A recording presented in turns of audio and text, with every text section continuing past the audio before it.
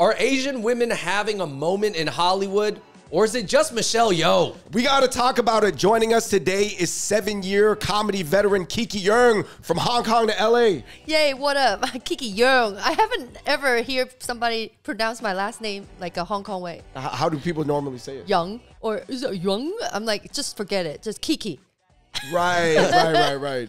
Kiki, you're coming from LA. Originally, you're from Hong Kong. Yeah. You are the founder of Crazy Woke Asians show in LA, which we're going to talk about, you know, because we are the founders of Asianology, New York City. But yeah, we want to talk to you about like Asian women in Hollywood because you're in Hollywood or you're in, you know, you're in the scene. So and I'm Asian and a woman. So yeah. Right. So you're clearly an expert on this topic. Such an expert. Tell me, ask me any questions. Well, make sure you guys like, subscribe, and turn on your notifications. Check out Smala Sauce at smalasauce.com from Sichuan, Sicily. I would say that this outfit is Ho TVB.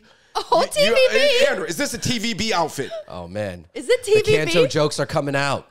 TVB. I actually worked on a movie with them, TVB, Triumph in the Skies. You know that show? It was all these airplane pilots. North America or TVB? Hong Kong, I went back to. Yo, real quick, funny story before we get into it is that the last time we saw Kiki in person, COVID had just started. And we were doing a comedy show and COVID was just going around and there was news stories, but there wasn't a shutdown yet. And we were like the last comedy show ever, and then it shut down. And there was a lot of COVID jokes at that time, and nobody knew how to laugh in the crowd about it, right? Because it was still like people were dying, so you know. Yeah, it was weird. We couldn't help it. No, people didn't know what was going on. We didn't know. We needed to set the record straight. We don't eat bats, right? Or we do? No, I don't. Anyways, at this point, who knows? It doesn't matter. What's going on with older Asian women in Hollywood right now, or is it just Michelle Yeoh? I think it's just Michelle Yeoh. I mean, there are some Asian women, but like you say older, she's older. Yeah, she's older for sure. But not too old. She looked great. Wait, so we're addressing the fact that Michelle Yeoh is in like everything. Dude, she's everywhere. In everything. I would say, in my opinion, that's fine. But I would say Michelle Yeoh is in 4 TV series and 10 movies a year. Correct me if I'm wrong. Say I'm wrong. She might be in 15 things a year. I'm saying she's working at a Hong Kong pace, which is very quick, if you guys know, but in American projects. Yeah, that's so amazing. I'm so proud. You know, I grew up watching her. Her Chinese name is Yang Ziking. And I watch her, she play all these, you know, like kick-ass females. Oh, she has the same last name as you? Yeah. Oh, me and her like that. So she's a Yeung, but she just spells it because she's from Malaysia. They spell it Yo. Yeah, I didn't realize until she won the Oscar. I'm like, oh, yes, Yo. Oh. What do you think that everybody would say if her name was Michelle Yeoh? I'll be like, yeah. No, but would they learn how to say it properly? They'll be like, Michelle Yeoh. Yeah, well, it'd be like Tony Leung, right? Because some people say Tony Leung, but that's mostly Asians. Most, I guess, non-Asians call him Tony Leung. I guess, how is it that Michelle Yeoh is in everything? Does she just embody the perfect Asian mother, and she's also a badass? She knows... Like, well, I mean, a badass as in she knows kung fu, you know, for movies, and it's like, why is she? To you, what does she embody, Kiki? I want to know from a woman's perspective. You're also a mother yourself. Yes. Like, what is from your perspective? What is it? She's like a superhero from my perspective. Because, like I said, I watched her since I was like 5 years old in Hong Kong. She could fight. She won. Didn't she win a pageant? Yeah, she won Miss Malaysia. Malaysia, right? And then she married Dixon Poon. And then, but I guess what does she represent in America? The white people love her. What role is she filling that like everybody needs? Like, she don't have to be perfect. She's like the 3-dimensional Asian woman. She's like in everything. She's just like haggard and tired, and she's like progressive too, right? She in the movie she accepts her daughter is gay, right? So I feel like it's like she can speak English very well too, and she can fight. So there's that dimension where she's like the laundry lady, then suddenly she's kicking your ass. Yeah, I agree with you that her ability to play this like rich old money mother and Crazy Rich Asians, and like you said, this haggard blue collar woman, and then everything almost in between. She has a gigantic range of like, I guess, Asian female archetypes that she authentically pulls off, right? Yeah. She's versatile. And she's taller too, you know, beautiful. She, you know, I don't know. I saw her in real life one time. She's not that tall, but, really? but her dimensions is her dimensions feels very tall. Play tall, like elegant. Yo, is she still a MILF? Well, she's not a MILF. She's not a mom. Yeah, right? she's not a mom. So she's so Is actually that the secret to being a MILF? Wait, is never she's not a mom. Never been. So Michelle Yeoh technically is not a MILF, Yeah, even though she's not a MILF. she's not. That was the whole point of this video for me. That's what I wanted to start.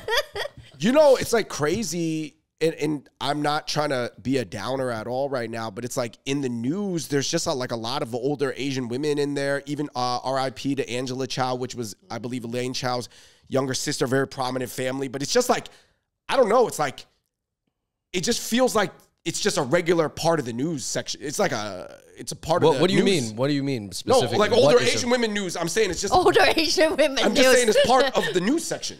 Yeah. It's got its own, it's like the sports, lifestyle, food, like it's got. That they care now, like I'm just about saying, the it's older like- Asian women who Well, are rich that- and famous. Yes, that's what I meant to say. Well, is it logical because if there's a lot of successful or rich and famous or well-to-do or notable Asian women just in every industry, then if something happens to them, it is news and we'll hear about it. It's like Wendy Dang, like if something happens to her, we're going to hear about it. That's going to be big news. Probably.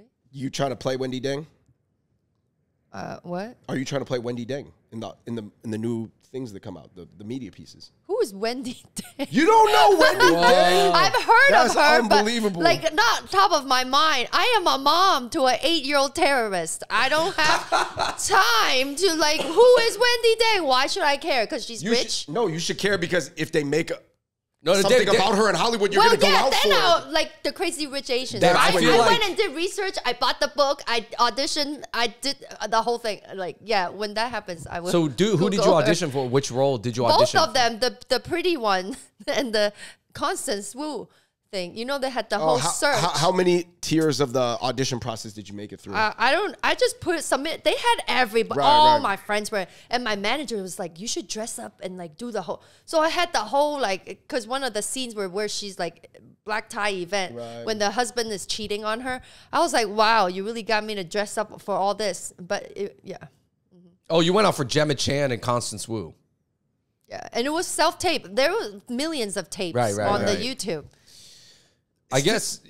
Yeah. And they picked the girl that sing Chinese song to be in the movie. It was trying to pick someone to Boy, y'all need a yeah.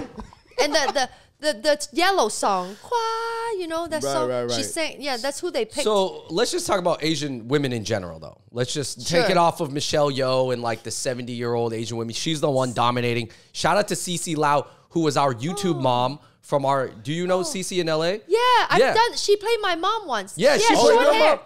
Yeah, she's super Shout funny. out to Cece. Yeah, Cece. she's the only other Chinese mom that I know of in Hollywood that plays a lot of stuff. But anyway, I feel like she does more commercials, And Lee Chen Oh, yeah. too. She plays Cherry Cola's mom in Good Trouble. Yeah, Good Trouble. Oh yeah. Okay. Lee Chen. But I guess are Asian women? Is it obvious that they're doing better than Asian men in Hollywood, or actually, how do you view it? Because I you're feel in like the scene. it's the same. It's just Michelle Yeoh won the Oscars, so that was like another level. But didn't Oscars Ke come- Huy Quan win the supporting actor Oscar? Yeah, he did. And then this year, Golden Globes didn't who won didn't a bunch of people, Asian people win Beef? stuff? No, they won for beef. Beef, yes, beef. Yeah, Yeah, that's and everything, everywhere, all in one sweat. Yeah. I think. And Beef swept a lot, so I feel like it's pretty even. Like Ali Wong's doing great. She's older too, but not as old as Michelle. Right, you know, right, but, right. She's a MILF. Does it feel like that Hollywood is just rotating like 10 to 15 different Asians for everything right now? Little bit, but that's how it goes, right? I feel like at least they're thinking, "Ooh, we're giving them a choice, a chance." You know, Yeah, we're no. putting them out there, rotating the 15. I guess for the people who are outside of that 15, Yeah. like yourself in LA, you go out to a lot of auditions, whether that's TV, commercial, movies, or whatever like that. Where does that leave you? Because you're like, well, I'm not part of that 15 that's like getting everything, but I Yeah. want to be in there, or I Yeah. don't want to be in. Obviously, you want to, but of like, course.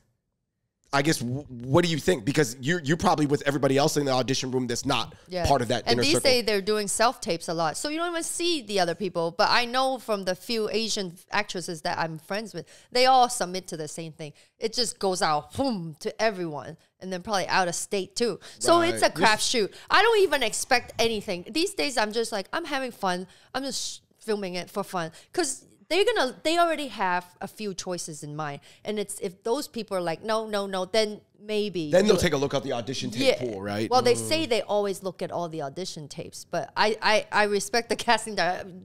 They probably fight for the one favorite that they have, but you're still like here. So unless you pop off with your comedy special, it's like, so you gotta love this. Do it. Let's talk about some roles that you went out for, that you submitted for. Like, what are some of the roles that are floating out there? Aside, you went out for Crazy Rich Asians. Yeah. Did you go out for Brother Son? All these other shows that we see popping up. Not Brother Son. I'm not Taiwanese. Well, I didn't act. I quit acting for like a year, so I just started again. But before that, I did like Hulu, Apple. Apple had a series. It was like a series about immigrant mom. And they were like Cantonese or Mandarin. Of course, I submit the tape with all speaking hello, lei ho, like all improvising, excited. They chose Mandarin. Like every time they say Cantonese, it always ends up to be Mandarin. Right. Well, I guess we could talk about that because you're from HK. Hong Kong. Right. And you're like HK. I'm a Hong Kong. No, you're from like British HK. Yeah, British. I can speak British right now. From the British HK. I got rid of my accent to be Americanized. But I guess now everything is shifting more towards Mandarin just due to, I guess, just marketability, right? Demographics and things like that. Where does that leave you? Because your Mandarin is pretty shaky, right? Yeah, very shaky. I go Google Translate. Yeah. So, I mean, is that a limitation in terms of what roles you can go out for? Obviously, in the 90s, it would have been more Canto or HK-centric Chinatowns and things like that. Do you feel like that is a limitation? Or? Yeah. They always want me to play the Mandarin. You speak Mandarin? You fluent in Mandarin? My agent before always, you fluent, right? I'm like... I'll Google Translate. Yeah, ni hao, and then they make you speak, and then once I speak more, no matter what, I get my Mandarin speaking friends to help me. It's still like, you know. Is it kind of like my dad saying shit? Yeah, it sounds like a baby. Yes. Not that bad, but once they give a dialogue, you just free-flowing, improvising in the... Right, where you have to find your own sentences and then it's idioms and colloquialisms. And then you know what? I'm so annoyed when they try to speak Cantonese. They always sound so bad, and sometimes you know it's not even Cantonese. They just, you know, in the movies and the TV sometimes, I still see that sometimes. Oh, yeah. Cantonese is, we need to bring it back. How do we bring it back? Let's just start speaking Cantonese the rest of this, and you guys have to go Google Translate what we say. How? Well, I gotta tap out. You gotta tap out. 我教你啦，而家識聽，識聽唔識講。燒燒，that sounds like he's burning something. 少少。Yeah, not 燒燒is burning. All right, well, I'm already out. David, you're the only one left. Did you try to go out for like expats or with Nicole Kidman? Or they just found local? They just found local. That was COVID. If I was in Hong Kong, I think I would have done something because I worked in Hong Kong. Did you ever think about moving back to HK and doing? I did for a little bit. And you were just doing entertainment and comedy in HK. I didn't start doing comedy yet when I went back before I had my son. That was like 8 years ago. But I worked on, like I said, that TVB series turned movie, and I worked with Wilson Yip. He did like you know those movies, Yam Da Wa. I worked with Gu Tin Lo, Louis Koo, Sammy Chung. If you pop up the photos, I'll know. But I know Sammy Chung. You know, she's awesome. We went to London, and then they filmed that movie there. So I worked on shows, production side, and I had like, you know, feature role. But just working my way up there, it's tough. You know, it's not easy. Well, anybody watching, if you need somebody to embody British HK, hit up Kiki Yeung, because that is your true gong. Kiki Yeung. Okay, let's build out a character for you right now. Yeah. Where in HK are you from? Which MTR stop do you get Which off MTR? Daibo. New Territories. That's where I lived. Hong Lok Yun.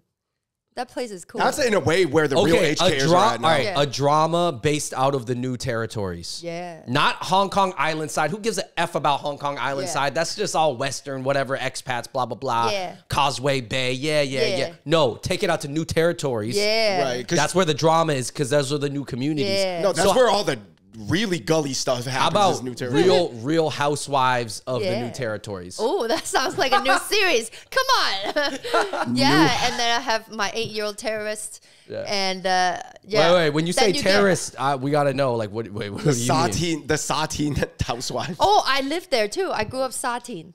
And then I moved to New You know what David's favorite joke, like kanji, is the Satine. Satine. Ooh, Satine Gaijok. Yeah, Ooh, that's if you so guys don't know good. about the Satine Gaijok. yeah, the Satine Gaijok is like. Satine chicken porridge is the bomb. So that's not the same Satine, though, is it? It is. It is the same. Satine. So it comes from Satine? I think so. Yeah. That's what I always thought.